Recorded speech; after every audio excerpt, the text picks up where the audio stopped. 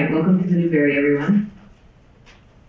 Penelope will introduce our speaker and we'll get started. All right? Good afternoon. I'm just trying to get my paper here. My name is Penelope Dean. I'm Associate Professor in the School of Architecture at UIC, and Michael Golick, who's also Associate Professor at School of the Art Institute, and I have coordinated this seminar for the 2019-2020 academic year. We're continuing on the seminar from 2018, I think, through 2019, and that was organised and founded by Michael Golick, Lisa Olson, Brad Hunt at the Newberry, as well as Michelangelo Sabatino and Alison Fisher. So thank you all so much for coming. Also to the Newberry for hosting the event today, for Mary Hale, who's organised so effortlessly all of the seminars so far, including today's, and also the Terra Foundation, who generously supported the event. What we'd like to do is invite everybody after Dakota's talk today to have a drink at the Talbot Hotel with us. Michael is going to introduce our speaker today, but before we do that, we just would like to go around the room and learn who you are and where you come from. So if you could please introduce yourselves. Anne Collins, Terra Foundation. I'm Eva Silverman, also with the Terra Foundation.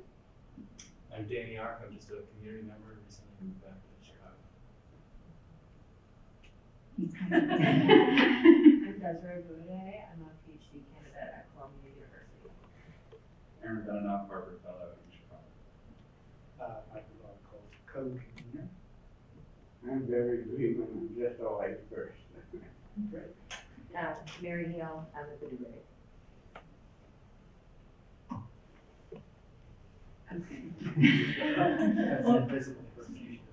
Okay, I'm going to hand it over to Michael. Thanks so much, Penelope. It's my great pleasure to introduce our two participants in this month's seminar, Dakota Brown and Aaron Benenoff. The topic for today, presented by Dakota, is the 1947 to 1949 Chicago printer strike and the history of typography, which is the result of his extensive research in the Newberry Library's Chicago Typographical Union records. I should remark that out of the many seminar presentations that we've had, Dakota's is the only one that has been focused exclusively on materials within the Newberry Library. So it's a great pleasure to have Dakota present on material that he's worked on here. Dakota's paper accounts for the formation of the new design and production techniques resulting from the 1949 printer strike. And as I understand it from his abstract, labor busting engendered by necessity the introduction of alternative modes of typesetting, which broke the hold that skilled linotype operators had on Chicago Tribune's newspaper production. To what later, as Dakota will assert, revolutionized the fields of graphic design and typography.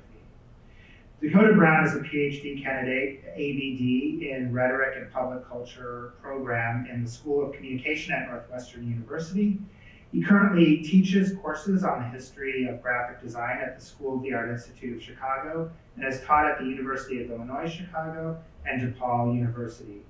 Dakota's recent publications include American Graphic Design in the 1990s, Deindustrialization and the Death of the Author in Post 45, and Putting Modernism All Over the Map in Jacobin magazine. I'm also pleased to welcome our respondent for this afternoon, Aaron Benenoff, who is the Harper Schmidt Fellow and Collegiate Assistant Professor in Social Sciences at University of Chicago. Aaron's research focuses on worldwide unemployment, beginning with histories of unemployment in Europe and the United States, and then expanding beyond that. Aaron is currently working on two book projects, A Global History of Unemployment, Adventures of the Economic Concept, 1944 to 2019, and a world without work, surplus populations in the global economy. Please join me in welcoming Dakota Brown.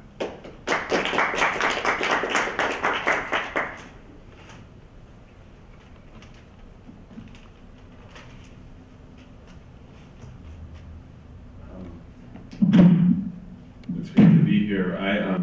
I worked for a few years right across the hall as the graphic designer at the Newberry Library. So it's great to be back here on this side of the podium. I used to always sneak out of work to see what the fellows were up to, and so it's nice to be on this side of things. When I got here in about 2007, we had just been donated Henry Rosemont paper collection, which covers his own work. He was a lifelong member of the International Typographical Union, and like a lot of the kind of organic intellectuals that this body produced, he became kind of an amateur historian of the trade, and wrote extensively in the union papers. So a lot of what I'm drawing from is his own writing, but also other records. I had just written a master's thesis on graphic design in the 1990s, and seeing this sort of collection get here around the same time I did, I sort of got an idea of how that might connect to the 1890s. So I'm hopefully going to be able to touch on a bit of both today. We have some weirdness with the slides, but I have some help from Mary. Okay. In the early 20th century, radical modernists undertook a fusion of artistic activity with emerging industrial capacities, a project which promised, in one movement, to both free humanity from repetitive drudgery and to reunite aesthetic experience with everyday life. During the 1920s, the Soviet artist Lissitzky experimented with hybrids of text and image, leading him to theorize epistemological and technological shifts taking shape in the world of print. A continual revolution in typography and the form of the book, he surmised, could be put to work in perfecting the human sensorium. New approaches to text and image would yield a, quote, perpetual sharpening of the optic nerve. Lissitzky read the earliest attempts at phototypography in the context of a historical tendency toward lightness and mobility. The amount of material being used is decreasing, he wrote. We are dematerializing. Cumbersome masses of material are being supplanted by released energies. Such a process would culminate, as he cryptically wrote in 1923, in a final transcendence of print itself, the, quote, electro library. Within 50 years, metal type would indeed be supplanted by photographic media in systems that were increasingly driven by electro libraries of dematerialized data. By the 1990s, the convergences and displacements predicted by Lissitzky had yielded the digital hybridization of writing, typesetting, and imaging. In the end, however, these transformations owed more to the bottom lines of print capitalists, in particular, as we will see, American newspaper publishers, than to the efforts of the radical modernists. While modernism in design was founded partly on socialist visions of industrial transformation, by mid-century it had become welded to the public image of the great conglomerates. Though modernism's trajectory from utopian potential to capitalist instrumentalization is familiar to design history, parallel themes in the history of the printing trades have received less attention. The initial promise of technological innovations to ease movement and communication, to free humanity from alienated drudgery, soon gave way to the sobering realities of de-skilling and displacement. The contours of 20th century print technologies then would be shaped by struggles over automation and unemployment. Behind the back of modernism's rise, the, quote, released energies of print dematerialization increasingly took the form of outmoded workers. Can we go forward one? The growing coherence and confidence of the graphic design profession is accompanied historically by the gradual fragmentation and decline of the printing trades. The job description of printing originally encompassed a set of knowledges that extended far beyond the point of contact between ink and paper. Early printers were often also type founders, publishers, and booksellers. Even as the craft became more specialized, printing still involved typesetting and composing pages, which often extended to a role in writing. As Union typesetter and historian Henry Rosemont has written, Newspaper printers in the mid-20th century relied on a broad but informal education in, quote, language, history, geography, and other subjects, which enabled them to produce entire articles from telegrams consisting of little more than the relevant nouns, verbs, and modifiers. Print workers thus held a strategic position in the circulation of public discourse, which was simply not possible without them. They often took advantage of this position to educate themselves and to advocate for the interests of their trade. In addition to their obligatory literacy, they had access to the press as an organizing tool, an extreme rarity for manufacturing workers of the early industrial era. Journeyman printers became the first group of workers to go on strike in the United States within a year of the Declaration of Independence. As Regis Debray has documented, print workers would go on to play prominent roles in revolutionary movements around the world during the next 2 centuries.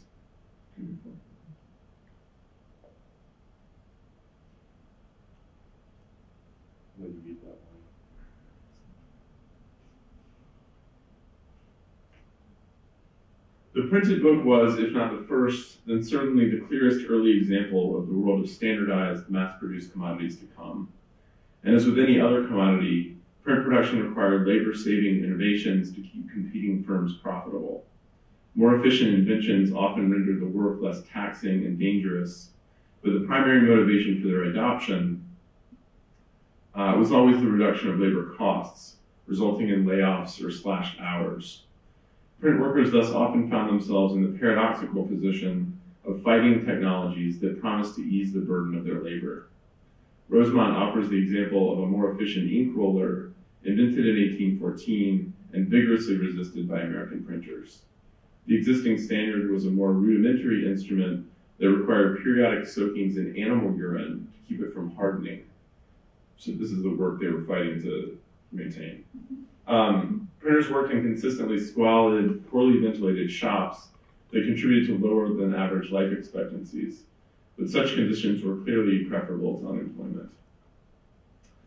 Though Johann Gutenberg's 15th century press had scarcely changed in the intervening years, the first decades of the 19th century brought transformations far beyond the humble roller. Iron construction and steam power fundamentally changed not only the shape of the machine, but the entire work process that fed and maintained it. However, a major production bottleneck remained. The reproduction of writing still required the manual assembly of each word and line. Printing firms grew to be heavily reliant upon a workforce of typesetters who were both rigorously trained and militantly organized. During the 1880s, several attempts were made to mechanize the typesetting process. Could you go forward one? One particularly spectacular failure was the page compositor, that's it on the left, which bankrupted its primary investor, Mark Twain. As Twain is said to have boasted shortly before the invention proved unfeasible, the page could, quote, work like 6 men and do everything but drink, swear, and go out on strike. Then in 1886, Ottmar Mergenthaler, a German engineer working under contract with the New York Tribune, presented the first working line casting machine. Like type composition by the old method, the linotype process utilized thin bits of metal. Here, however, each bit carried the negative impression of a character.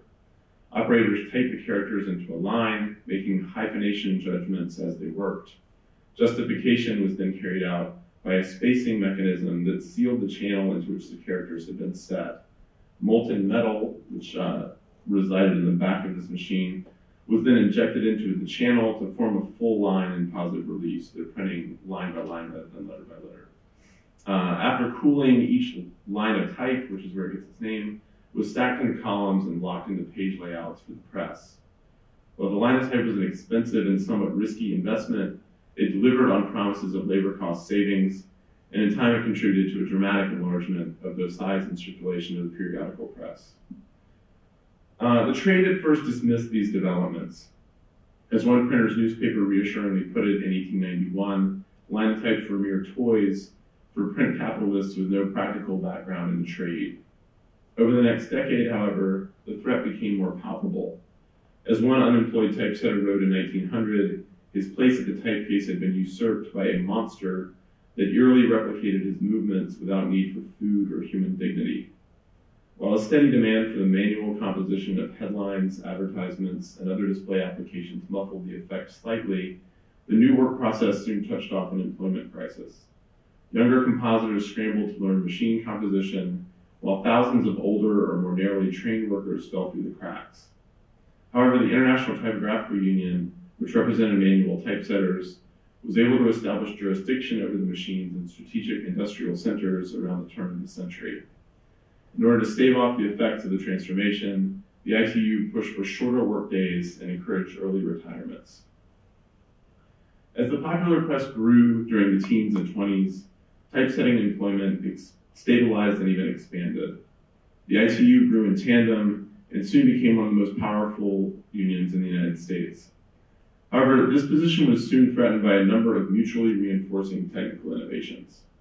First, teletypesetting. I think you go to the next one. Yeah.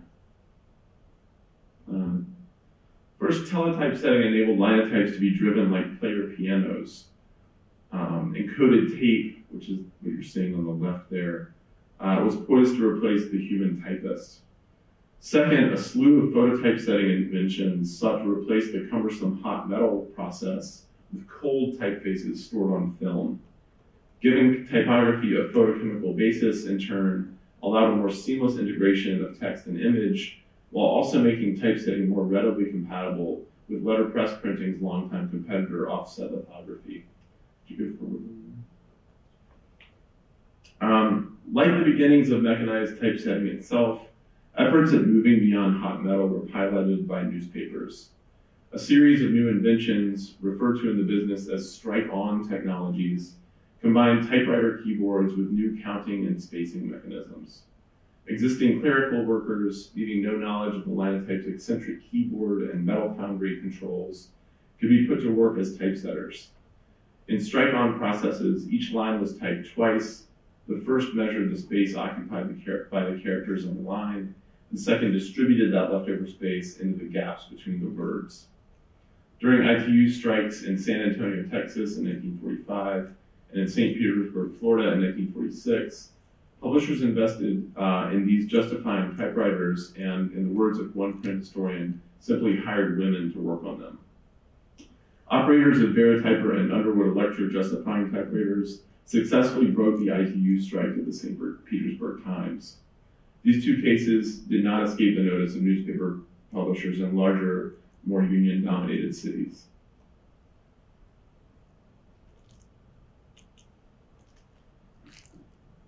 The immediate post-war years had seen a massive strike wave in the US, prompting a Republican-dominated Congress to pass the Labor Management Relations Act of 1947, known in labor circles as the Taft-Hartley Slave Labor Act. Passed with bipartisan support over a veto by President Truman, the act stripped organized labor of many of the bargaining rights it had won over the previous decades, and threatened to end closed shop practices altogether. Unions could now be held financially responsible for losses resulting from secondary boycotts, as well as wildcat and solidarity strikes. The Chicago Typographical Union's contract with the Chicago Newspaper Publishers Association was set to expire soon after the passage of Taft-Hartley, and the publishers leaned heavily on the new rules in their initial negotiations. The resulting Chicago printers' strike, a citywide press room shutdown that lasted from November 1947 to September 1949, targeted not just the major city papers, but the emerging Taft-Hartley order itself. The newspapers represented by the Publishers Association included Robert McCormick's Tribune, William Randolph Hearst's Herald American, and Marshall Field's Sun and Times, as well as the Daily News, the Journal of Commerce, and the Defender. During the strike, the papers put their clerical staff to work on the new typewriters, whose output could be pasted up as right-reading paper layouts, as opposed to being locked up in countless pieces of backward-reading metal. This collage result was then photographically transferred to zinc plates, a process normally reserved for reproducing line work in half-tone photographs. Some display type was composed on site, while the bulk of advertising work was surreptitiously brought in from commercial printers. In addition to these technical strategies, the publishers folded new provisions of Taft-Hartley into their existing contract procedures. It had long been the publishers' policy to keep as many of the print-related unions on different negotiation timelines as possible, the crucial photo engravers union, who would be engraving these plates, decided against a strike while their pre-Taft-Hartley contract was still in effect and elected to cross the picket line. At the same time, Taft-Hartley's effective outlawing of secondary or solidarity strikes and boycotts meant that striking newspaper employees could not interfere with the work being farmed out to commercial printing shops. Under the new rules, and this is still the case, a worker is only permitted to undertake an industrial action against his or her own immediate employer. In March of 1948, an additional 1,500 ITU members from 40 commercial shops were locked out amid widening contract disputes. I go forward one. This will follow in the next one. Richard Norton Smith's lionizing biography of Tribune publisher Robert McCormick provides an idealized glimpse behind the picket line during this time, and I have to quote this in length because it's just an amazing document. Fresh from a recon mission in San Antonio, Owen had joined forces with Pauline Ferber, head of the paper's stenographic department, to launch the whimsically titled Manhattan Project, a crash course secretly administered to 20 crack typists. Tripled in size and renamed Operation Musk Ox, the program came to be supplemented with copy readers who were taught the intricacies of an alternative method of setting headlines called phototype, and with students from Northwestern hired to set classified ads. Good old Northwestern. The right side of things. You can go forward one. On the night of November 24th, as clattering typesetting machines in the composing room fell silent, Operation Musk Ox went into overdrive. Long wooden tables, hastily crafted in the Tribune's carpentry shop, were set up in the fourth floor newsroom. A ragtag force of stenographers, secretaries, and typists, drafted from throughout the Tribune Tower, worked in 10 or 12-hour shifts at their Veritypers. The sound was deafening. To McCormick's relief, 23 unions stayed on the job, their loyalty exceeded only by their versatility. In the crunch, executives demonstrated hidden proletarian talents. Production bosses pushed carts of metal. Artists dropped their brushes and pencils for scissors and paste pots. As Smith tells it, this ragtag group gradually accustomed themselves to the new processes. The paper shed its initially, quote, haphazard experience and surpassed projections of size and circulation. During the first month of the strike, 47 different newspapers sent representatives to observe the process of publishing a newspaper without linotype machines and without a union. Writing in a union paper 5 weeks into the strike, Henry Rosemont recorded a very different set of conditions. Chicago papers had to make extreme and in some cases unworkable adjustments to article and advertising deadlines, yet they were regularly, quote, 12 to 72 hours late with the so-called news. An unusual number of papers were returned unsold, and the executives apparently looked the other way as newsboys trashed leftover copies at the end of their shifts. As Rosemont wrote, quote, dents in the circulation of the paper, which are estimated at between 12 and 28%, result partly from public sympathy with our strike, partly from disgust at the appearance of the ersatz newspapers, and partly from uncertain and tardy delivery. The experimental methods yielded a lopsided work process, both faster and slower at specific steps than the established sequence of production. On the night of November 2nd, 1948, these irregularities conspired with misleading early vote counts, and the Republican-dominated paper's outspoken wish to see Truman defeated. So this is something you've probably all seen before. What you'll notice this time is the incredibly awkward body text that's all being said on these new computers. And there are three or four lines here that got glued in upside down, actually. So they actually, some people at the newspaper actually kind of backtracked and blamed this gaffe on the technology itself, but it had something to do with kind of the hastiness of getting out the news and the unfamiliarity of the process.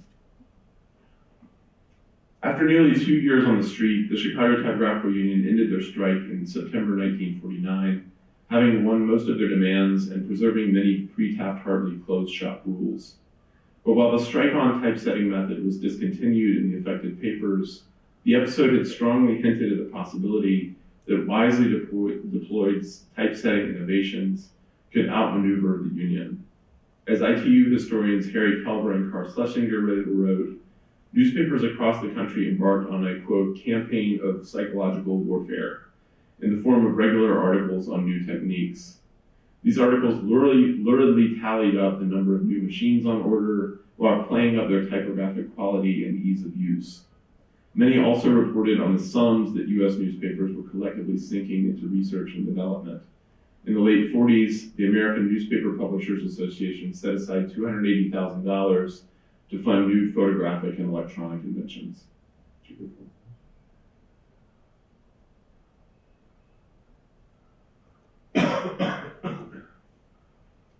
The ITU was in a strong position to keep these challenges at bay throughout the mid-20th century, above all in large markets like Chicago and New York. New contracts forbade machines like the teletypesetter, even though this meant that print-ready stories from the wire service had to be retyped by an ITU member on the premises. It wasn't until 1964 that the New York local signed a contract allowing newspaper line casters to be run on what it called outside tape, that sort of ticker tape that we saw earlier. So they could be run on outside tape on the condition, however, that employers paid 100% of the profits deriving from the new machinery into an automation fund that provided a salary for a long time for the printers at that time. While this price was prohibitively steep for many firms, it did open the door to similar agreements on phototypesetting and eventually to computer systems. During the 1970s, the ITU began to draw down in exchange for the job and pension security of existing members. In the meantime, the new machines had already crept into areas of the industry with low union representation. A paradoxical result was that capital-intensive metropolitan papers like the New York Times were among the last to make the transition. The final night of linotype composition at the Times, July 1st, 1978, is memorialized in the documentary Farewell Each One Sure Glue, directed by ITU proofreader David Loeb Weiss. Among the film's interviewees is a compositor who reflects on his 26 years in the industry. That's 6 years apprenticeship, 20 years journeyman. And these are words that aren't just tossed around. All the knowledge I've acquired in these 26 years is all locked up in a little box now called computer. And I think probably most jobs are going to end up the same way. Once more, the newspaper led the way in automation, and again the ITU scrambled to train people in the new processes or encourage early retirements. In the earlier transformation, the work lost to linotype composition was compensated by a gradual but decisive expansion of print production. This time, however, the further rationalization of typesetting destroyed older forms of work while narrowing the number of jobs in the new lines. As Liszewski had predicted, metal gave way to film and paper. The material footprint of typography was shrinking. But as long as each text needed to be retyped to be typeset, labor time savings were minimal. The widespread adoption of teletypesetting technology, however, allowed the storage and transmission of coded texts and eventually their formatting directions as well. By the 1970s, computer systems were beginning to dissolve typesetting into word processing. A centuries-old gap separating writing and printing was beginning to close, and this gap had been the very ground on which the ITU stood. The Union suffered a long decline and finally dissolved in 1986, just as the personal computer was completing typography's process of dematerialization. It was at that time the longest continuously running union in US history. I'm going to try to tie this back to kind of more contemporary developments in graphic design proper now, in closing. From the perspective of graphic designers in the 1970s, print production involved a complex and somewhat opaque hierarchy of work processes, the final product of which was never fully visible until it had been printed. Designers could only approximate typographical treatments. Directions on spacing, size, and weight were then handed off to phototypesetting shops to interpret in detail. A separate group of prepress specialists followed designers' directions on variables like color density or image placement, and then stripped together disparate negatives to create a camera-ready master. But despite the many hands through which such work passed, much of that period's modernist influenced design left the impression that it was a project of a singular detached mind. Though there was still a high degree of churn in new machines and processes, this division of labor held stable until the arrival of Apple's Macintosh computer in 1984. You can go forward one more. Thank you. The personal computer's centralized capacities, formerly bound up in massive metal founding operations, delicate apparatuses of type on film, or astronomically expensive room-filling computers, to say nothing of the highly specialized workers that attended these machines, or the systems of education and apprenticeship that such a workforce presupposed. Tasks that were once contracted out with some degree of some combination of strict direction and trust were now fully under the control of the individual designer, from the smallest details of letter forms to the organization of entire books. The Macintosh would soon offer image editing capacities with no existing analog, which in turn put pressure on commercial photographers and illustrators. The century since the invention of the linotype had been one of creative destruction in the print industry. Novel forms of work appeared suddenly and disruptively, only to be rendered obsolete in their turn. Once the brake provided by ITU contrast was removed, this process could accelerate unabated. By the mid-1980s, typographical technology had reached a height of modernized seamlessness, which ironically contributed to the decline of modernism's hegemony in graphic design. New design software facilitated effects like layering and distortion, which were quickly put to use in visual polemics against modernist clarity. Formal complexity and semantic confusion in graphic design had a long pre-Macintosh history, but in the 1990s, graphic designers raised the stakes of these experiments by linking them to contemporaneous developments in the academy, in particular the linguistic and cultural turns in the humanities. In venues like the experimental West Coast journal Emigre, terms like deconstruction and post-structuralism were applied to the printed page in ways that sometimes required little familiarity with the theories in question. The grid, increasingly understood as a symbol of authoritarian, Eurocentric rationality, was parodied, skewed, or thrown aside entirely. Designers arranged text into ambiguous formations and designed new typefaces that intentionally thwarted legibility. Postmodern practitioner theorists wrote unsparing critiques of modernism tendencies toward constraint, routine, and hierarchy. Yet a certain modernist faith in technology was also evident in their attitude toward their own work. Could you go? In 1990, Emigre publisher Rudy Vanderlans wrote, "In a sense, everything can be learned on the job now, even critical thinking, exploration, introspection, offset printing, intellectual development, bookkeeping, French literary criticism, programming, and contract writing. It can all be learned as you slowly develop into the all-around professional you're supposed to be." A mostly unproblematic embrace of technology and the market meant that the movement's theorists showed little interest in the political economy of print that was shifting beneath their own feet. When, in 1997, Emigre published a rare acknowledgement of the entire industries that were collapsing next door, it was with a heavy dose of schadenfreude. I forgot to put this one in there. So they said this is less than 2 sentences that I've been able to find in the entire print run. Many of the printers who have gone out of business over the last quarter century deserve their fate. The grassroots of the printing trade is, after all, notoriously conservative, protectionist, and sexist. While typesetting and printing, like most American trades, tended toward a narrowly male and white membership and self-image, the heaviest losses in the industry from the 1980s forward were in fact suffered by the largely non-unionized workforce of the cold type shops. Compared to the membership of the ITU, these workers were disproportionately women and people of color. During the last decades of the union's existence, a radical minority within the union attempted to salt cold type offices with the goal of bringing these workers into the ITU. For this faction, technological convergence promised a long-sought opportunity to dispense with the craft union basis of the ITU and form what they called one big industrial union after the IWW that would include everyone from journalists to press operators. And this is kind of a lot to get into now, but I had an interview with someone who was involved in this effort in the 70s that you can read later. Postmodernist graphic designers tended to focus on potentials for cultural intervention at the expense of investigating the material conditions of possibility for their own practice. While semiotic theory and cultural studies opened a conversation on symbolic circulation at large, such bare facts as designers' own relationship to waged work received little attention.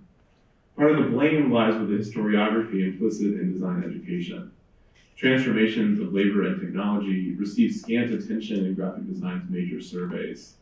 Philip Megg's landmark textbook, A History of Graphic Design, for example, offers only the briefest hints of the social dislocations that accompanied automation in the printing trades. One reads, for example, that the first steam press in England was operated in a secret location to guard against sabotage, or that vaguely defined, quote, strikes and violence greeted the first installations of line casting machines in the US. Otherwise, such histories tend to treat innovations in print technology as a politically neutral process of technical refinement. But the new machines and methods did not just drop from the heavens. Their development was materially supported by employers who aimed to speed up production, capture control over the work process, and as we have seen, break strikes. Typography was born in the mass production mechanism of the printing press. It has thus always been implicated in automation, and thereby in the distinctly modern dynamics of overwork, underemployment, and runaway production. It is perhaps not surprising then that a new generation of practitioners has undertaken a more materially rigorous investigation of their profession's history. In the recent documentaries Linotype the Film and Graphic Means, A History of Graphic Design Production, among about 8 others that all came out in the same few years. Both of these were directed by practicing graphic designers. In these documentaries, histories of print production expose deeper issues of de-skilling, unemployment, and deindustrialization. However, while both of these documentaries elegantly organize a complex history of print technology, they also allied the labor dynamics that would explain their own narratives. So to give you some examples, Douglas Wilson's Linotype documentary stirringly evokes the lost world of hot metal through humanizing portraits of the workers who kept that world running. In a near reprise of his role as the narrator of Farewell to Tom Sherglew, with the quote that I read you from the compositor who was being put out of work, the late Carl Schlesinger is a recurrent presence in this movie. The filmmakers include footage of him singing and tap dancing, and they indulge him as he tells a long-winded story about the time he met Marilyn Monroe. A casual viewer would never know that Schlesinger was also a lifelong member of the ITU, or that he co-authored an important book on the union's automation strategy. Despite its exhaustiveness, in fact, Linotype manages to bracket the union's existence altogether. Brian Levitt's Graphic Means takes up where Linotype leaves off, impressively condensing the jumble of machines that bridge the hot type and digital eras. Graphic Means directly addresses the role of the ITU and further the gender division that arose between unionized hot type shops and open cold type shops. However, the decline of the union is presented as a technological inevitability and even as a refutation of male privilege. The phototypesetting bosses interviewed seem to be speaking as feminists when they say that the girls did equally admirable work for half the wages. The vulnerability of non-unionized women to the next wave of automation, meanwhile, the one that came with the digital revolution, is never addressed, and the end of the movie sort of turns into a commercial for Adobe and Apple as these kind of genius corporations. In our own time, technological developments have rendered texts and images almost infinitely reproducible. Along the way, the, quote, electro libraries predicted by Liszewski have taken on unfathomable dimensions. The world that confronts us, however, is not at all one in which machines have freed people from work. It is rather characterized by a severe maldistribution of work and the means of subsistence that work is supposed to guarantee. Among the most celebrated innovations of our day are smartphone apps that facilitate short-term, low-wage, benefitless contracts. While typesetting has disappeared as a distinct job, it would be too simple to say that it was simply automated out of existence. Rather, since the late 20th century, the job description of the graphic designer has expanded to include tasks once carried out by the earliest printers. The design software that repackaged the knowledge and skill of the printing trades seemed at first to deliver a dream of autonomy to graphic designers. But these technologies were also off-the-shelf consumer products. This meant that trained and credentialed practitioners have less and less of a monopoly on medium.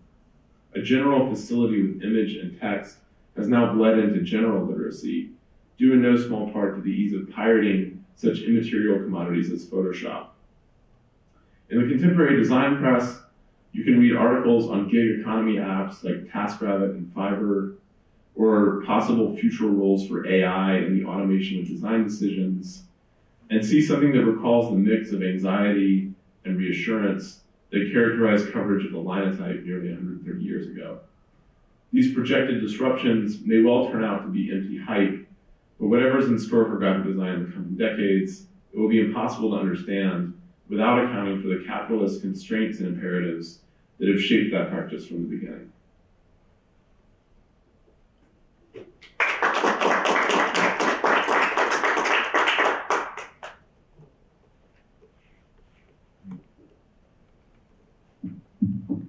Just gonna grab a little water.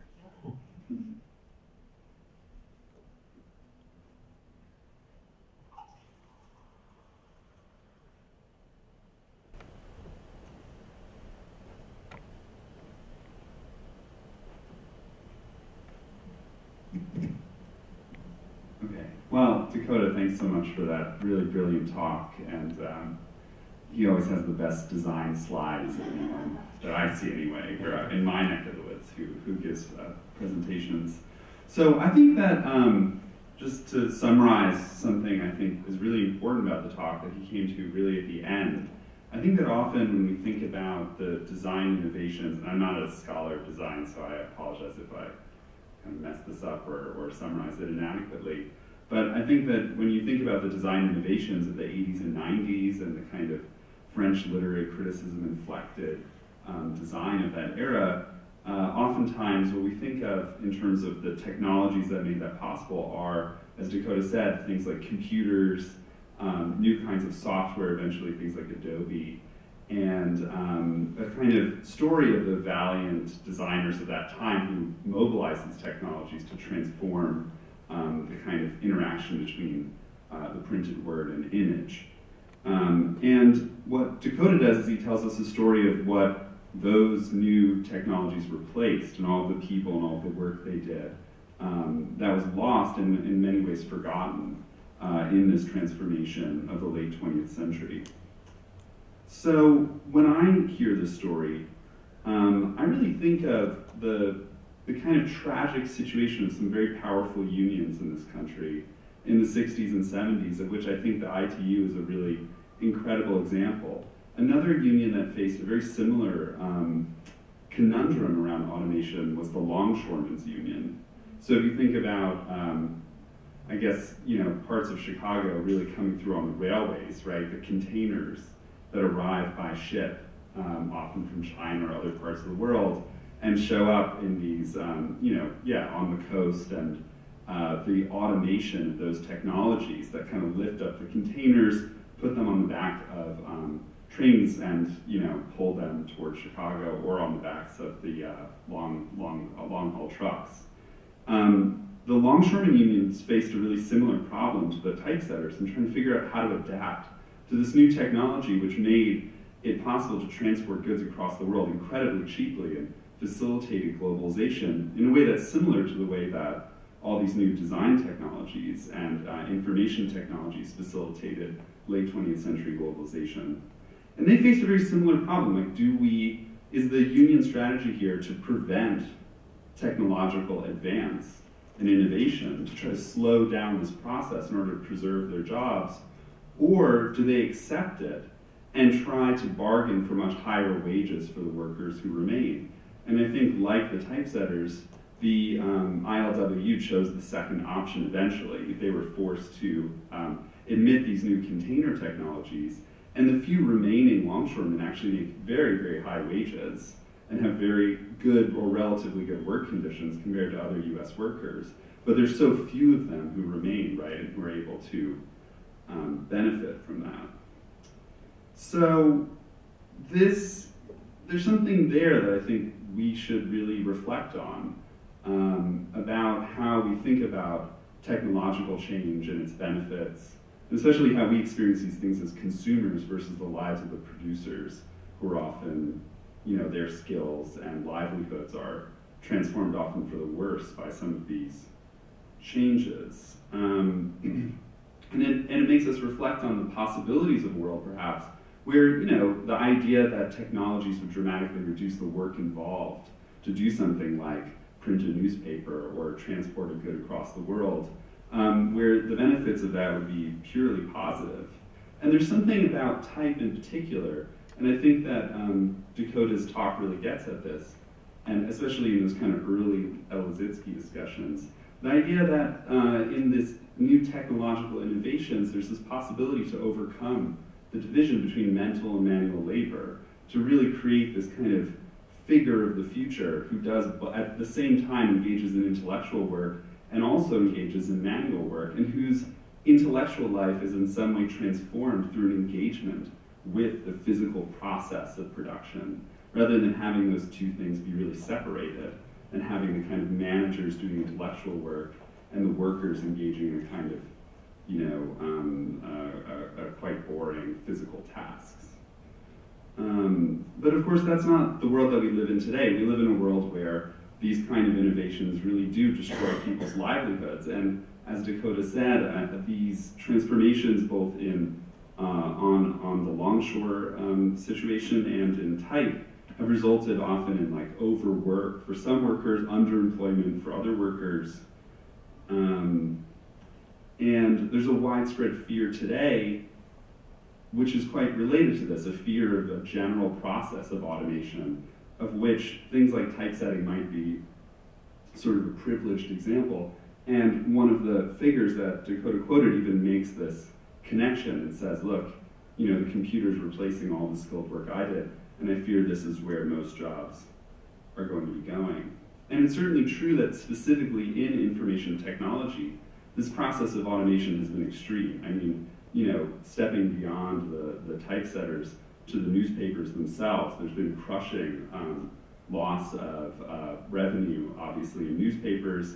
The idea that information wants to be free and the difficulty of getting people to pay for internet information services.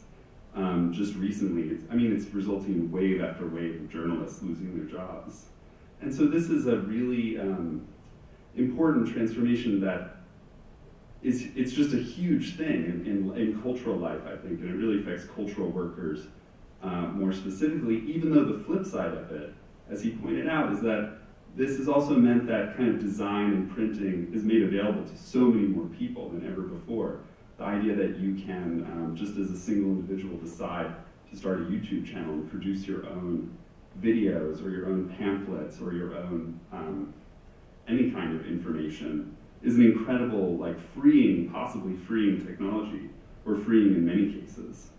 But it's important to recognize that actually these information sectors in which we are often immersed in our own lives actually represent only a small share of the overall economy, and that automation is actually quite limited outside of that sphere. I think in contrast to the way that that's presented often in the media, like automation is going to take over all jobs. The fact is that it's not really likely to do so. Many jobs that were, there was at the last big robotics conference, they had this obstacle course for robots to get through. And not a single robot made it through because no robot could open a door. It could simultaneously turn a doorknob, open a door, and walk through it. And if you watch these videos of the robots trying to do that, there's something comically human about their incapacity to complete very basic tasks. But so there's another side to the story, and I kind of wonder how it fits in with the story that Dakota told. And I think in a way it requires us to look back to that era of Taft-Hartley and the kind of immediate post-war period when the gains that unions had made both during the later part of the Great Depression and during the war were drastically rolled back. At the same time, the US passed a Full Employment Act in 1946. And there was this idea that even if the unions were going to play a subsidiary role in the process, that the US government, through these new Keynesian economic management techniques, was going to be able to guarantee full employment. And what had been taken away from the unions, a kind of degree of shop floor control and an ability to respond to technological change and have a role to play in deciding which technologies were allowed to be implemented on the union floor. By taking that away, the idea was that people who lost their jobs through technological change, they would always be able to find new jobs, that the economy would be constantly producing new jobs, and that this would actually reduce workers' kind of reticence or fear of job loss through technological innovation. And a big part of the story that Dakota is telling of the 1970s and deindustrialization and the onset of really major job losses across industry in that era is also, I think, in a way that is not quite emphasized enough in a story that focuses on computers and radical technological change, actually also a period in which the economy really started to slow down. And there's been a long-term process of the kind of slowing down of first world economies, which has been called secular stagnation or a kind of Japanification of the economy. And that side of the story, which is the way that as these people are losing their jobs, their sense of fear that they won't be able to find something else to do, I think is a big part of the story, and I kind of wonder how that comes into this account. So anyway, those are just a few comments to get us started. I think it's a brilliant talk, and although myself not a design person, as I said, I find it totally fascinating, and those are just some comments to kind of put it in the context of some of the other developments in employment happening at the time. So thank you so much. Well, thanks to both Dakota and to Aaron, and we have time for questions and discussion. We still have about an hour. And so I'll just open up the floor. Oh, right. Oh, we've got that now. Okay, good. The sound is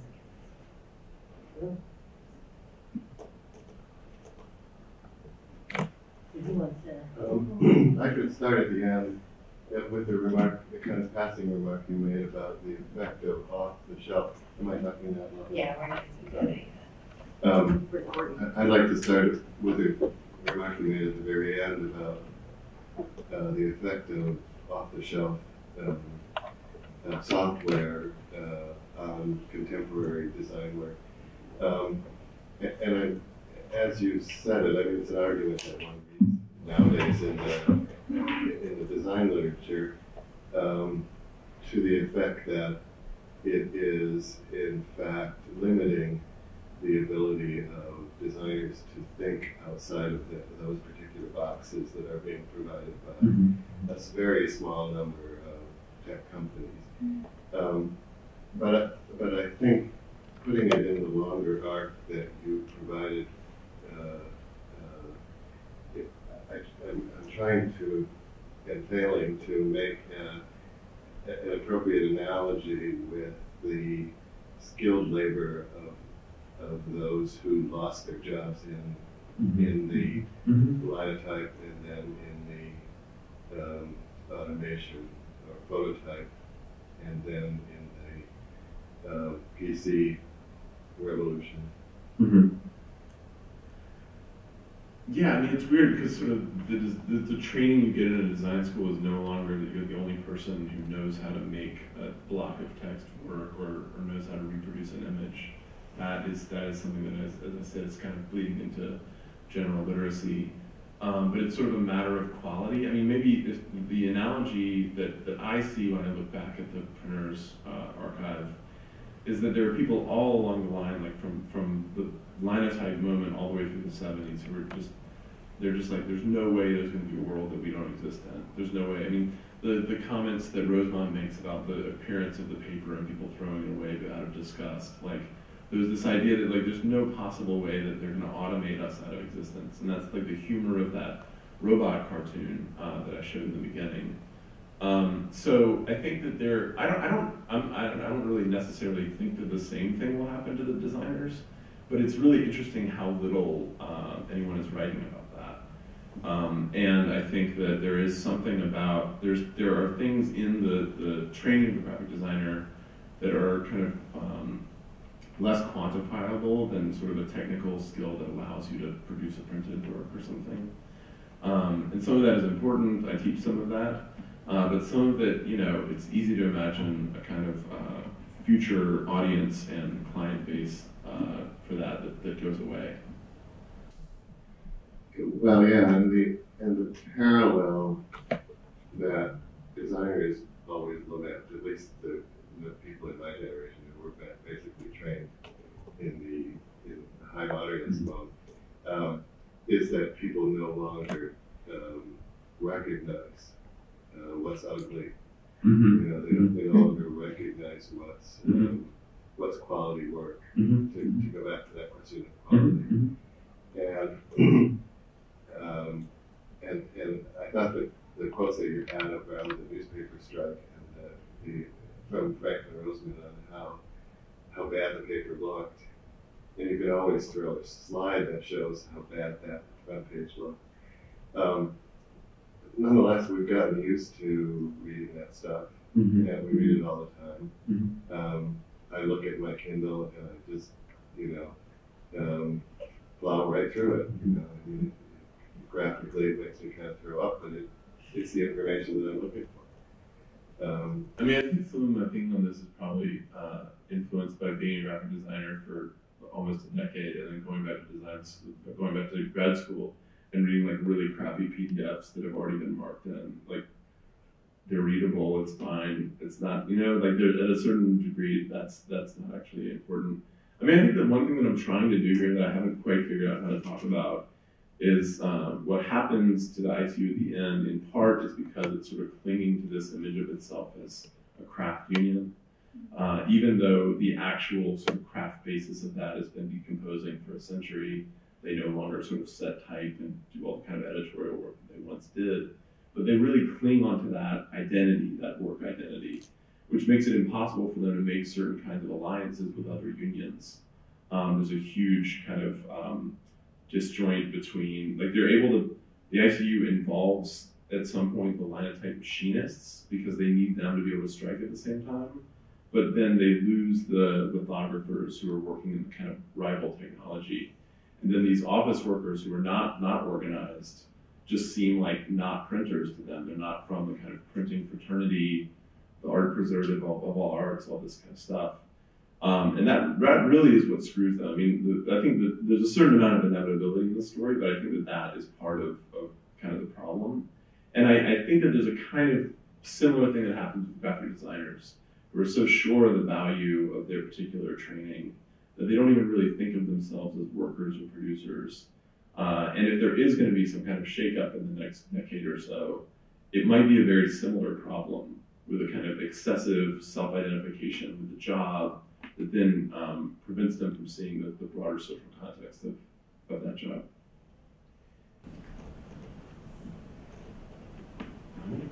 Can't imagine how an academic environment is leading you to these. Yeah, I know, right? Can I ask my question while you're getting water?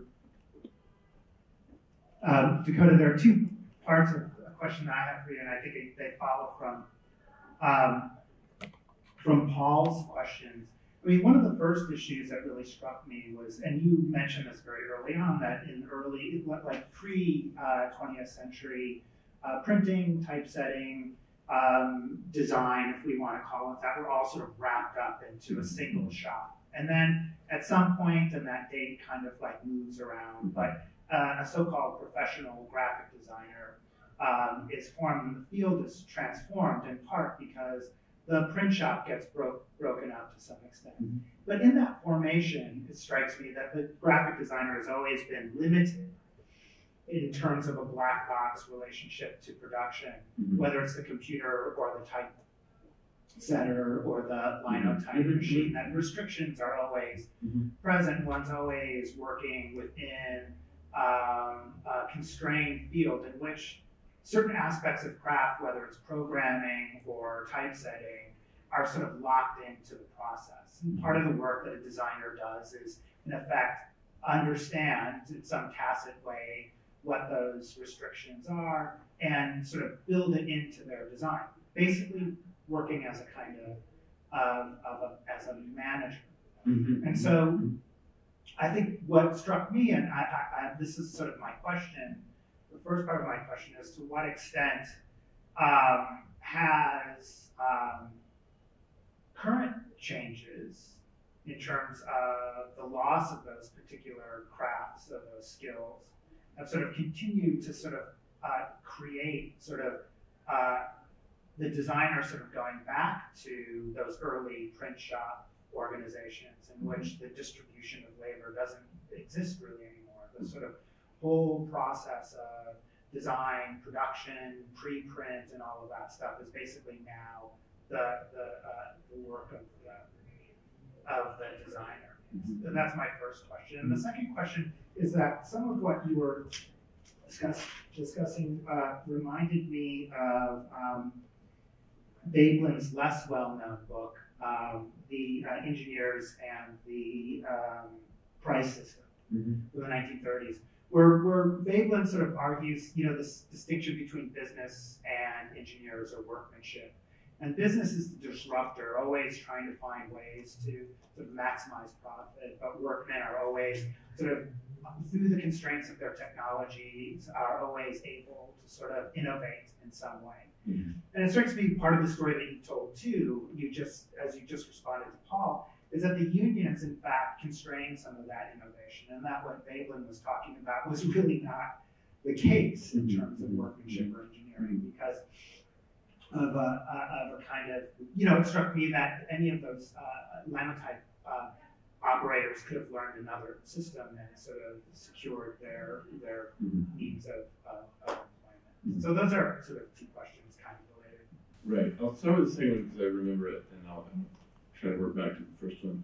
I think that the basic there's a problem in IT where they sort of wouldn't really see the full impact of some of these technologies until they were right on top of them.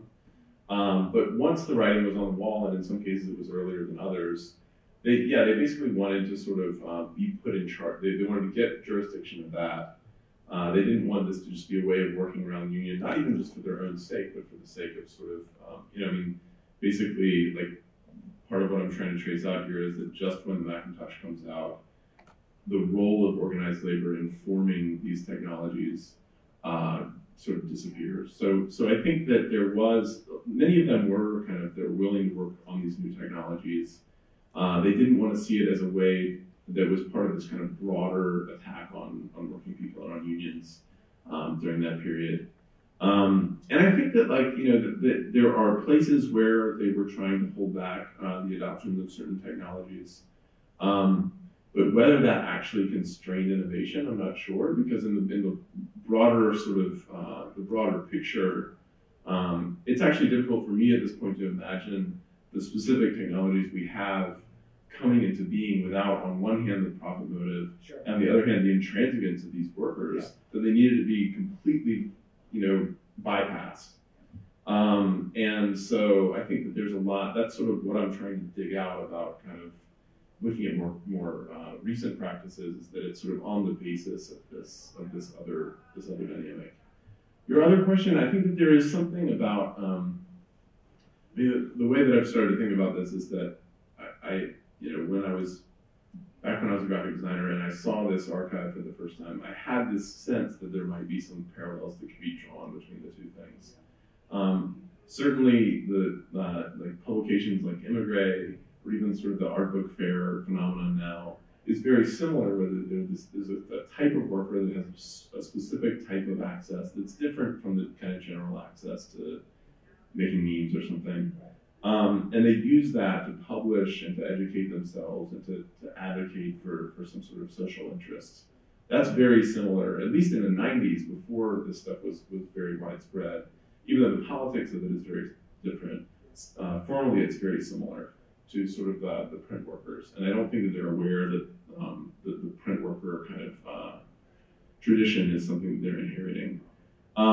So I think that in some ways we are kind of on a higher technological level, whereas you're saying a lot of the processes are kind of opaque to us.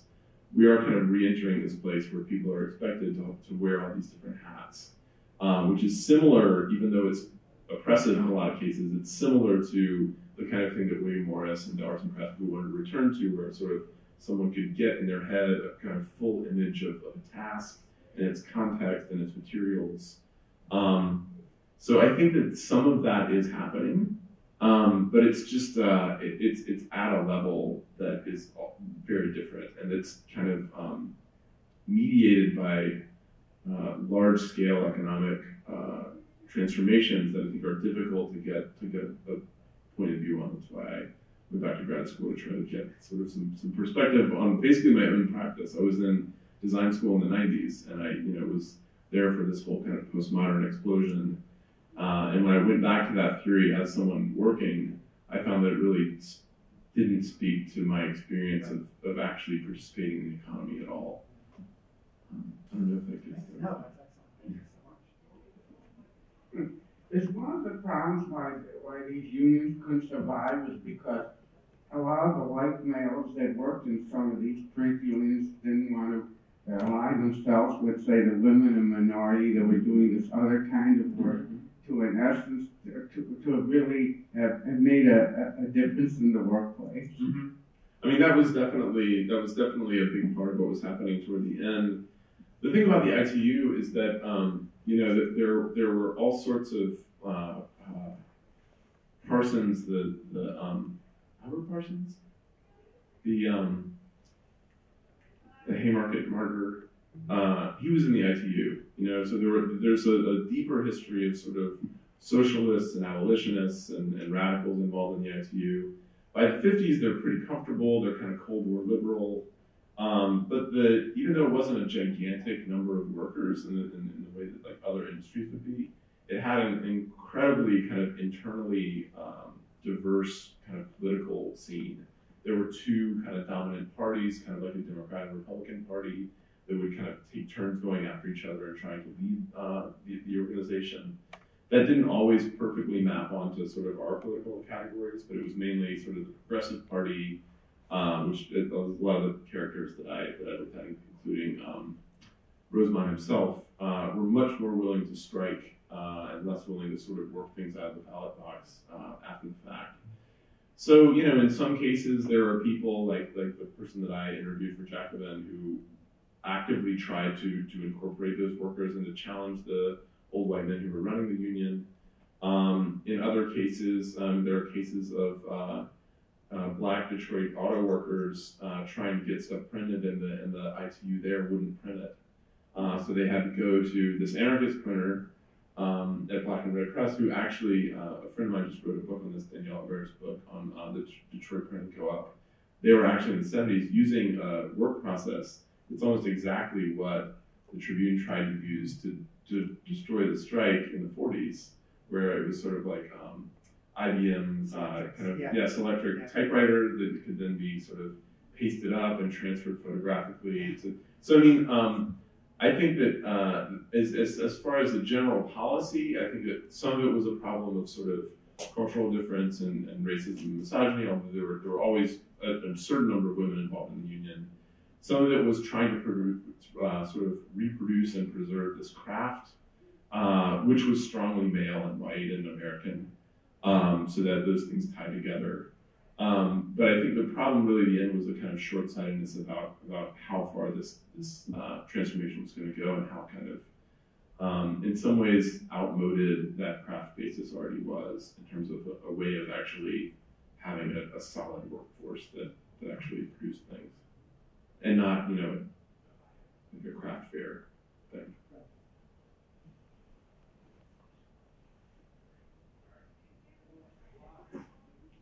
I have a couple comments and a question.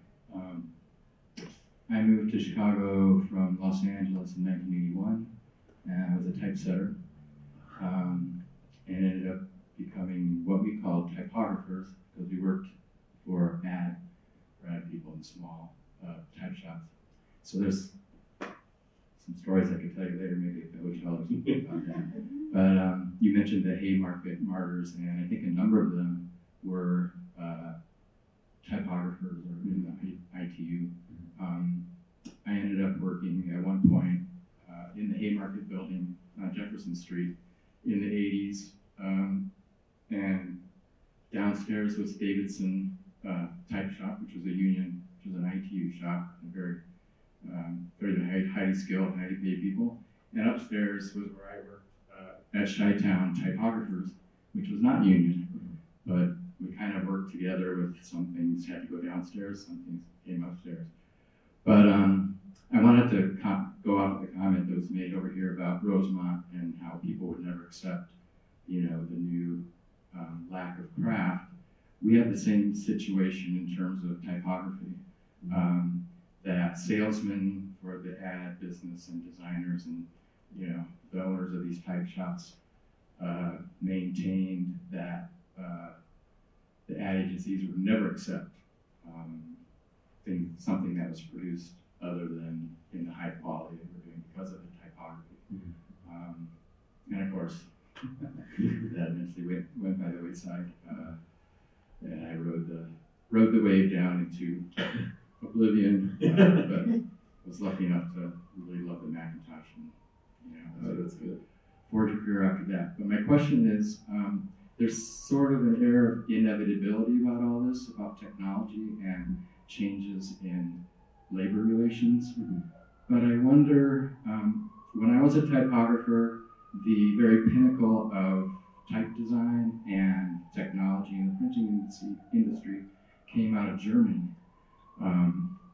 You mentioned the guy who was hired in New York to invent a 9-time machine, Mergenthaler. All the big type foundries were German.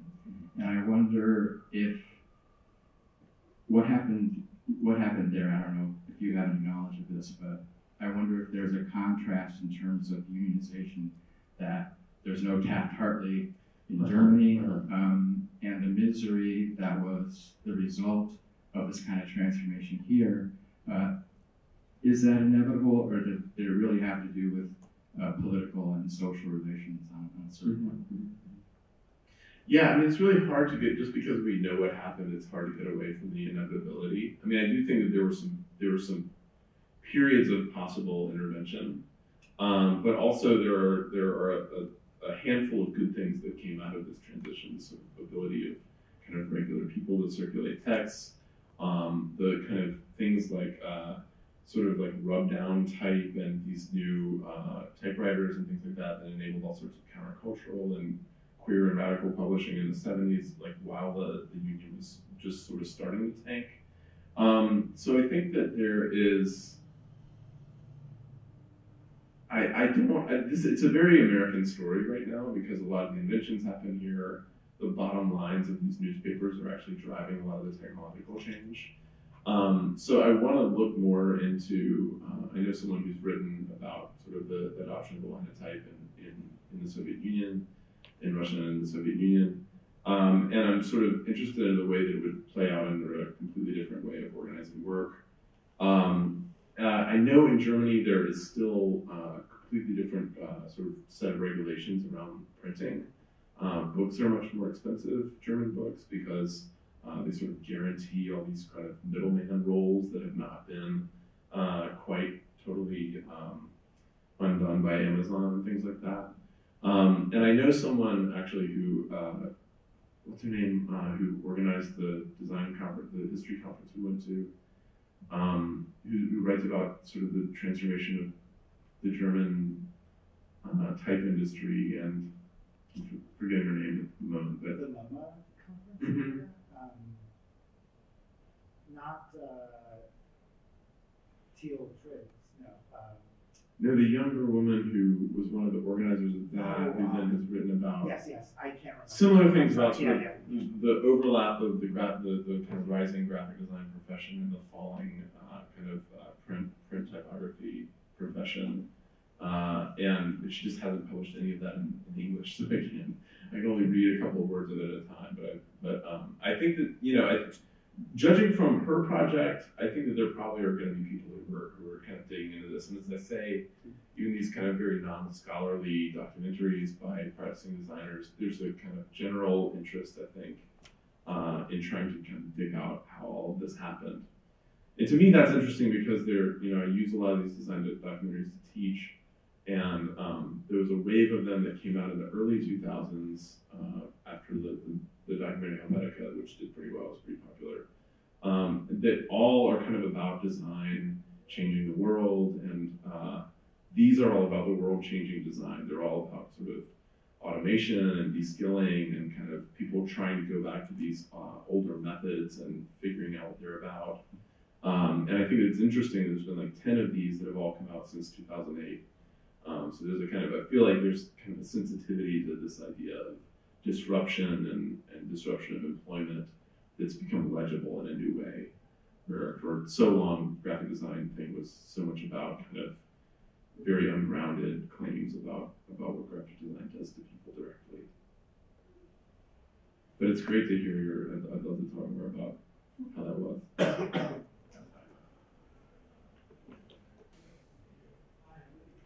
I'll ask a question.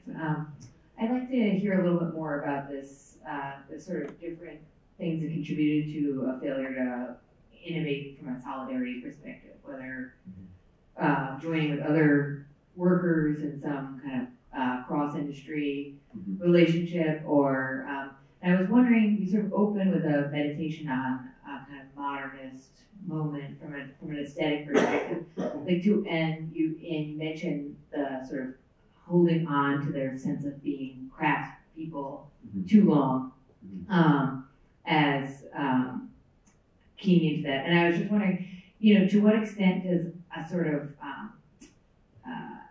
the aesthetic beliefs or tastes or concerns or what have you in the middle of the 20th century relate to or not relate to this, or does it register these this kind of myopia in some way, that these kind of solidarities were not going to be able to be forged? Is that an argument you want to make or not? Would it be different than, say, 100 years previous to that in any way? I mean, and then just to get it back, one of the reasons that interests me is because academic unionization and solidarity interests me too, and you have a lot of the same problems of people being inside their own structures, their belief systems, their arguments, and so forming solidarities becomes problematic in that way. Yeah, so like, having, taking the kind of academic example, like there are people who all work in the same workplace who have very different interests in the way that workplace would be run. And there are a handful of examples. UIC is sort of an example of kind of tenure and non-tenure track people being in the same union. It doesn't always, people have fundamentally different kind of interests. There have been proposals for like having a citywide IWW type union for adjuncts so that they can't get kind of played off one another as easily. So I think that all of these things have been sort of implicit in earlier labor struggles where there are people, for example, when the lithographic and letterpress technologies were on a kind of collision course, if you were in one or the other of those unions, it would have taken some really radical rethinking of organizing to have completely gotten around that problem. I feel like there's another part to your question. The other part was, I really wasn't sure aesthetically whether there was something about what was happening in the middle, with modernism that contributed to some of the social conditions that prevented solidarity. Yeah, the modernism thing, it was just sort of, I wanted to touch on that periodically to sort of mark where I was in design history and to sort of show that this was kind of another layer to that. One thing that I started to think about as I was working on this was the image I showed of Massimo Vignelli's Unigrid. This, in the 80s and 90s became this sort of, it became the kind of thing, became this huge punching bag for like the kind of rationalist, clean approach to modernism. But what kind of being stuck in this labor history archive for so long, what I started to see in that is that if you came up in the industry in the 70s and 80s, those kinds of grids were directly sort of directing your labor. They were tools for managing the labor of sort of junior designers and typesetters and sort of different kinds of print workers. So I spent a lot of time kind of laughing at the postmodernists for like getting sort of freaked out about the grid and wanting to burn it down. But if you actually sort of think about the work conditions of this, it was a kind of not completely on the surface critique of the conditions of their work. And having done this sort of dip into the printers unions and the typesetters and typographers, I'm trying to then kind of bring that back into the way that I read these experimental practices in the 90s and 80s. And I think that there actually is a lot there that's kind of about people grappling with the conditions of their work. But at a time when all the unions are gone, and that's not really thinkable in the way that it may have been. So for example, one of the slides, one of the last postmodern slides I showed was this David Carson spread, which is really famous among graphic designers because it was a story on the singer Brian Ferry, and this designer who was sort of this kind of pop star type figure himself among graphic designers, read the story and hated it and thought it was really boring. I was trying to sort of decide what font to set it in, and got to the end of the list and decided to set the entire thing in a wingding font so that it was, a font, but it was completely sort of sparing people the trouble of reading this article. And it's sort of a bratty, it was like the kind of thing this magazine did, and it sold copies, and it was sort of controversial or whatever. But I mean, I think that the resonance of that gesture with designers at the time is really interesting because in a weird way, he's sort of playing at going on strike or sabotaging the machinery. And this is kind of all through that postmodern period. There are these gestures of sabotage, of shirking responsibility, of kind of abandoning the structure that's been forced on one. So I think that there's a way to then read these other kind of motivations under the surface without sort of ascribing a political ideology to these people who weren't really necessarily that interested in labor politics in anything they wrote. This is incredibly interesting. I need some help in unpacking a few scenes that I've seen as kind of contradictory. So on the one hand, when we talk about the contemporary designer, like in a way, the contemporary designer is an incredibly privileged person. I mean, let's say Vignelli or examples, right? So I'm trying to figure out how did the designer, or the graphic designer, go from a position of not being terribly privileged into incredibly privileged, because one needs time and money to also execute all of these incredibly, these avant-garde projects within design. So that's just one thing I'm trying to figure out. And then the other thing relates to the crisis that I read a little bit about in the Society of Typographic Records at UIC. There's a crisis in graphic design in the middle of the 90s, according to these minutes and all these conferences, about less the designer losing their job, but gaining work. There's also, at some moment, the problem inverts from losing one's job. Obviously, jobs are still being lost in newspapers, but within the avant-garde, it's not about losing the job, it's about getting work. Because the computer has democratized the field. So I'm just trying to fit that all together and hoping you can help. I am too, but I think that part of my approach to this has also been influenced by teaching undergraduates. I took over one of Michael's classes and picked up one of these readings of his on the sort of rationalization of photo engraving in the 19th century. What?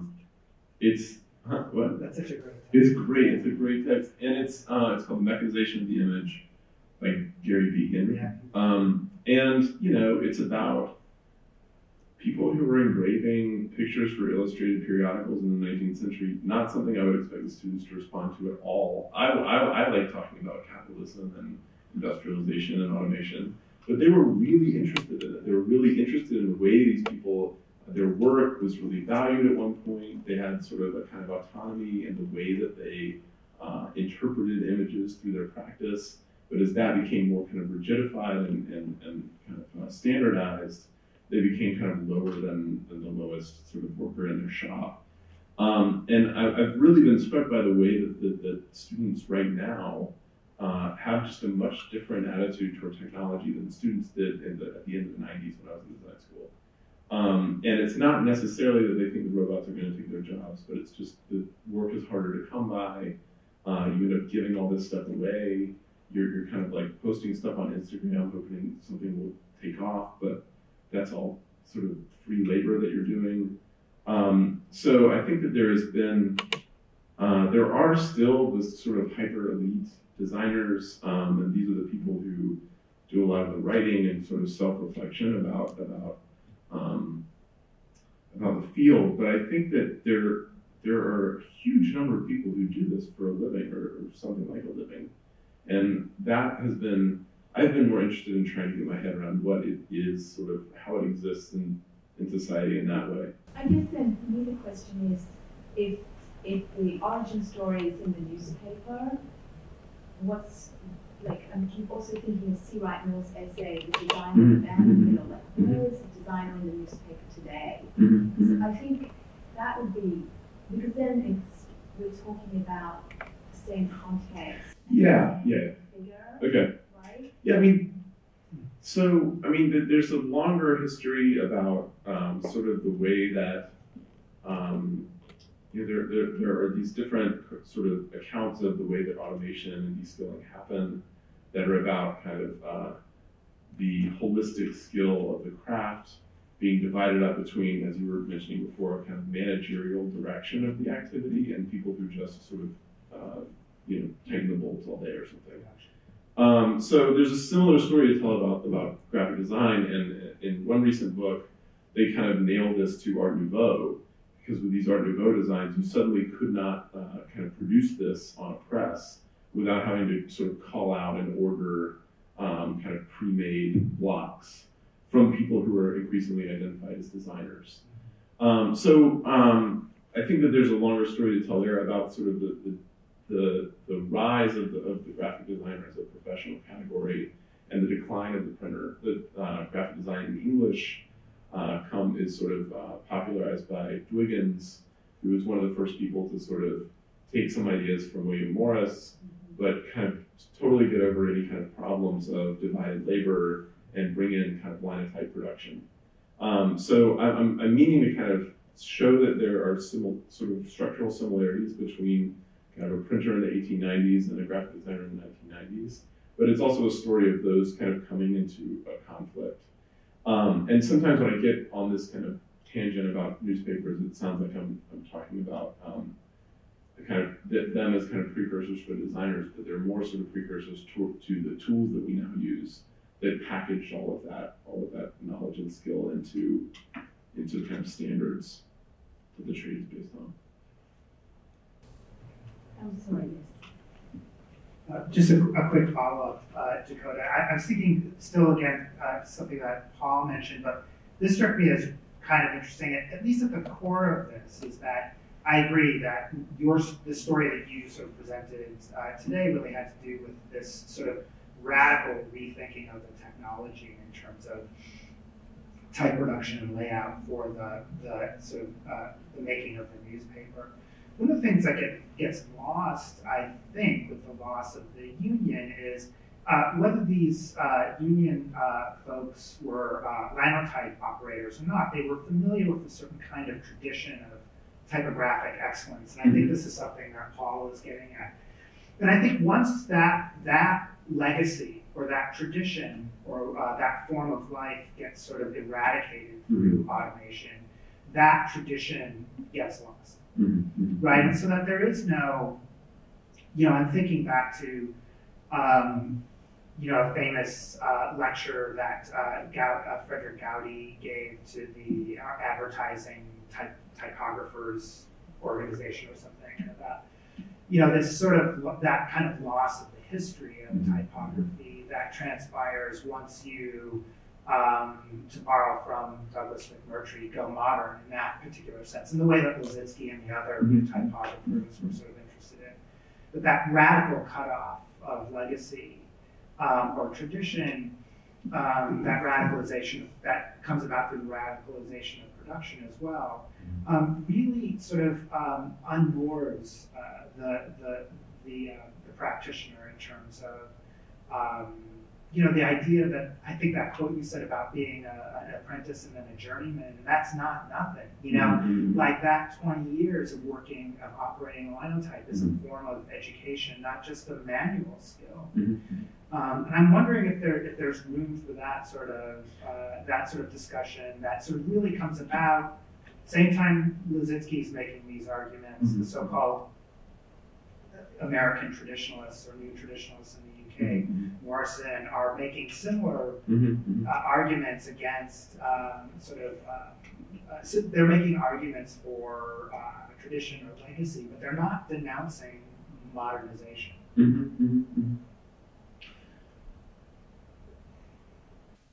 Yeah. That makes sense. No, it does.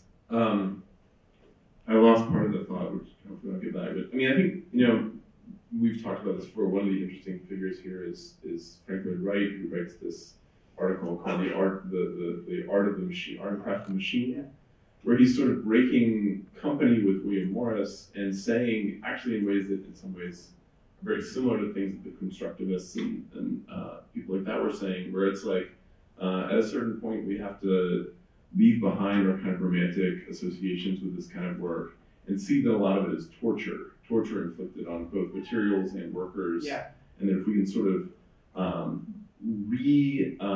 reapproach the machine, and this is all throughout the socialist literature of the same period, what would it mean to kind of reapproach the machine as a product of human genius that could then sort of be put to work to get rid of the kind of suffering involved in work. So I think that is, that's a big part of how I kind of read a lot of these people. And so I think that, maybe to get back to some of what you were talking about with the C.R. Mills essay and sort of this idea that the designer, in a way that's not really different from other workers, is kind of stuck in these gigantic kind of institutional arrangements and movements of capital. And the argument that he makes there is that, sort of these modernist designers really wanted to produce a kind of once and for all solution to something like a typewriter, but then the accounting department comes back and says this thing has to be pink next year so that more people will buy it. And the way that they struggled with sort of developing an individual craft that was objective in some way, and at the same time had to respond to the pressures of what's that called? Planned obsolescence. So part of this is sort of using the printers to describe the ways that these broader pressures and constraints operate on any practitioner as a way of sort of intervention into the kind of what I think is kind of excessive agency that's associated with a lot of design writing. But another part of it is definitely to sort of resurrect how many of our traditions come out of really the printing background rather than graphic design, which is a fairly recent phenomenon. And that all of the kind of standards for how this stuff works, what it's supposed to look like, this is just as much a part of the history. And it's easy to lose that when kind of a lot of those standards have just become part of the kind of operating systems of what we use, rather than something that came from a place and was responding to constraints of its own. Maybe. Oh, sorry. Well, I just wanted to jump in and go back to, in that same regard, to go back to Penelope's question about when did designers use that privilege. To my way of thinking, we're really talking about stars, right? We're talking about people who have outsized reputation. Mm-hmm. And your reference to a new book on Art Nouveau or a new article on Art Nouveau made me think, because I've always associated that change with the arrival of modernism on this side of the Atlantic, and its transformation from a social critical movement with strong leftist tendencies into a tool of modern American advertising. And that's that critical moment in the 20s when everybody is writing about how great it is or how awful it is. It's all about making it serve business. They're very self-conscious about that. The designer is much more than, and the admin much more than the people who are doing book design, or certainly the people who do newspaper typography are very much aware of the fact that it's all being driven, or it has to be driven by the needs of modern businesses. And it's always put. We'll come back to you. I like very much the point about the sort of DIY designer approaching out the art book fairs, where you really do see the return of the handmade process, or even the riso printing, which is done incredibly cheaply and quickly and en masse, but it produces a new kind of genre of publication, right? But at the same time, isn't it not quite different from the earlier period in the sense that those designers are entrepreneurs? I think a lot of the proliferation of new, and so it's less driven by technology than it is by an economic model of market competitiveness. So they're thinking of like Wendy Brown, the political theorist, that basically says the economization has now trumps politicization in every domain of every life. And it seems as though the craft returns under new terms for a new objective. Yeah, I mean, I've always thought that Wendy Brown also has this thing about sort of how the neoliberal self treats itself as a portfolio, and she means a stock portfolio, but actually, like, the life of the young designer is very much like that. You know, it's sort of, you're building this kind of objectification of your capacities to then try to bring in work, and I think that there are a lot of connections to draw there.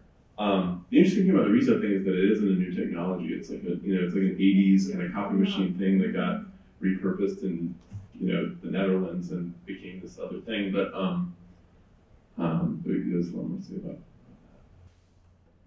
There's a big problem in the graphic design. That's going to be in other professions too, is the bifurcation of professions. For example, you'll have a small group of graphic designers that can do creative and free, and everybody else has to follow a certain dictate. I think that's part of. I mean, that's part of what sort of you were talking about with the what Paul was mentioning with the sort of there are a handful of stars, and that's sort of where the kind of profile of the designer rises. You could say a group, but right below the stars would have the same freedom, and then you get everybody else. Yeah. I mean, one of the things that I'm realizing as I work on this is that I need to just like have Aaron teach me how to like look at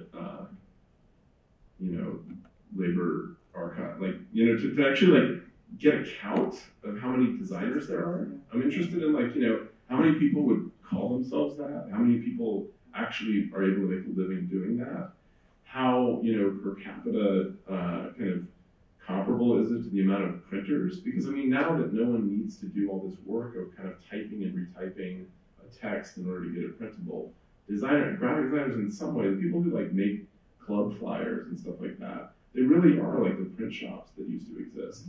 And so I think that might get somewhere and kind of get away from the distortion of the handful of really well-paid, high-profile stars that tend to kind of set the tone for what graphic design is to itself, to try to actually get a sense of what is actually happening and who's actually doing this work.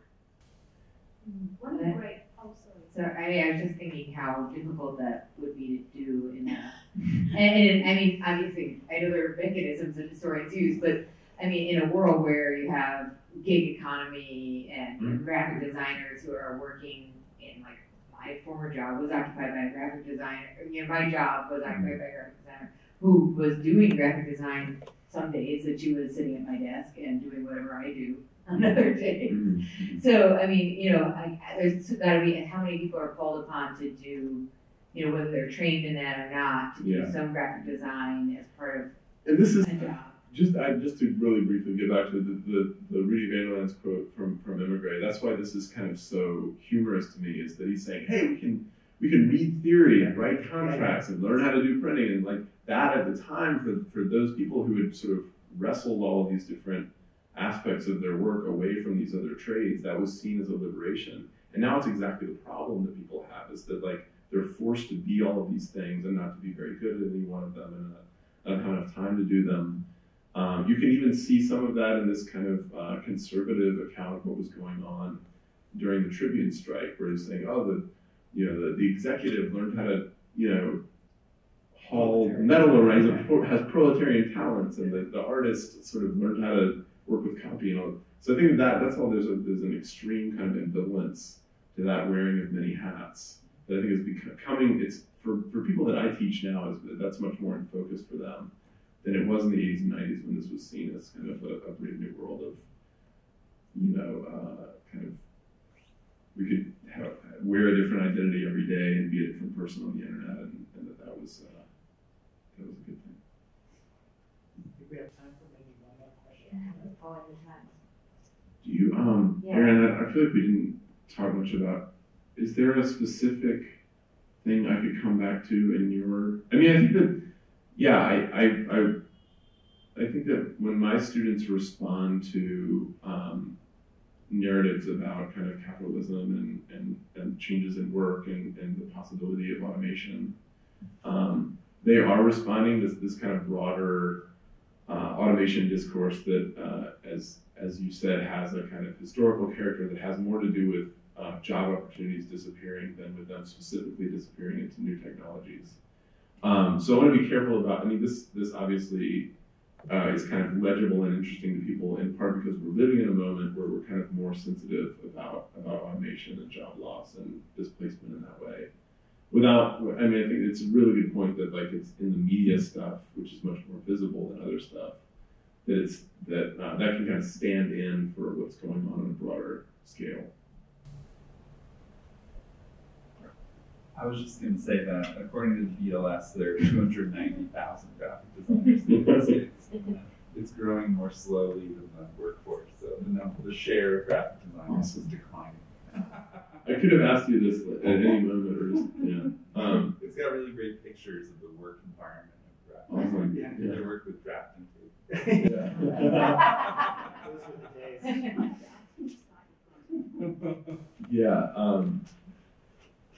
Yeah, I mean, and that's my feeling. And it's sort of the problem with all of this stuff now is that people are doing so many different things that what they sort of would call themselves on a survey is different from where most of their income comes from, or and of course there's a whole other issue of kind of the blending of the art and design worlds that in ways that those categories used to be much more rigid. I think it's symptomatic. It's the same things happening in architecture as well, that one has to demonstrate versatility before competence in a certain thing. So, and I think that versatility is just part of having to also be entrepreneurial in as design professionals.